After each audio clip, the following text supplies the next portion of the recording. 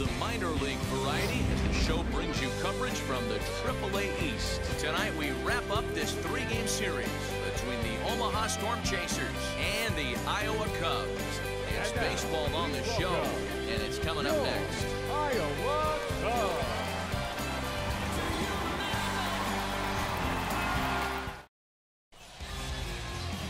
Number 26 will do the pitching in game.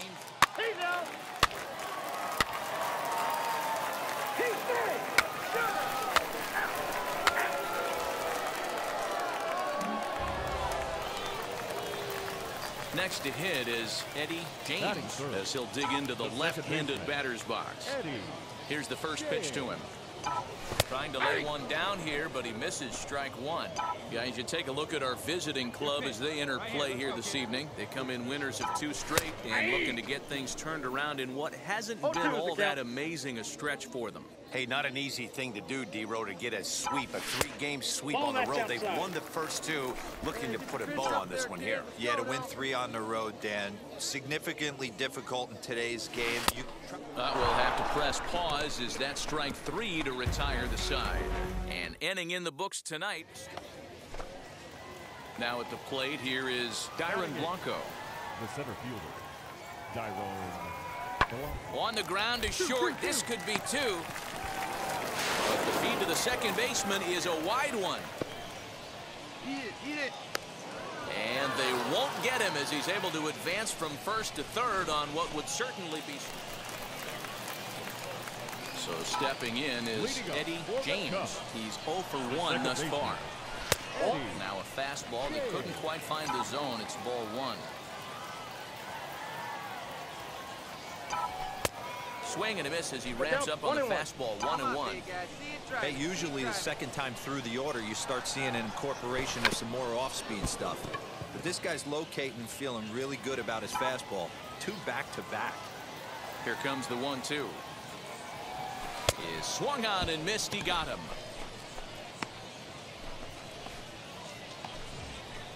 Top half of the 6th about to get started. And next it'll be the fleet-footed first baseman, Nick Prado.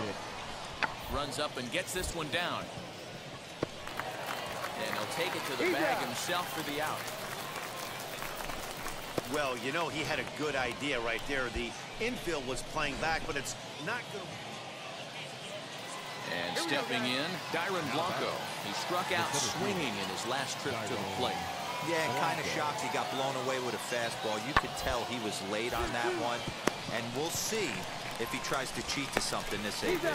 On to first, it's a double play. As their woes continue, the inning is over. No runs on a hit, no errors, and no one left. Digging in, the switch hitter, Eddie James, struck out in his last trip to the plate.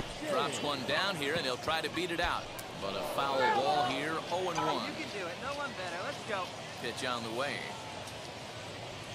Runs up and gets this one down.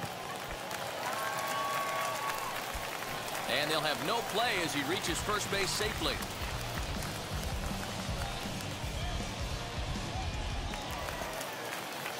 Striding forward now is the DH, Ollie Boobie. The designated hitter, Ollie Boobie.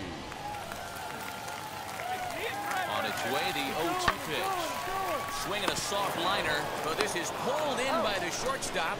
And now a throw to first, and they got him. Never really had it.